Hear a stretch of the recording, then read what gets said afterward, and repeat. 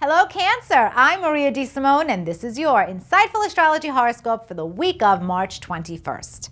Cancer, on Monday, Mercury will reach the top of your chart and remains there until April 5th. So if you need to have a conversation with your boss or an authority figure connected to your career, now's the time to do it. It's also a wonderful time to pitch a major idea to a VIP because he or she will be very receptive to it. On Wednesday, a lunar eclipse will fall in your 4th house of home and family. And this tells me that some emotional situation is happening domestically that you're going to need to pay attention to. It could be some troubling news from a relative, it could be an emotionally charged event between you and a relative, or it might be a bittersweet decision to move.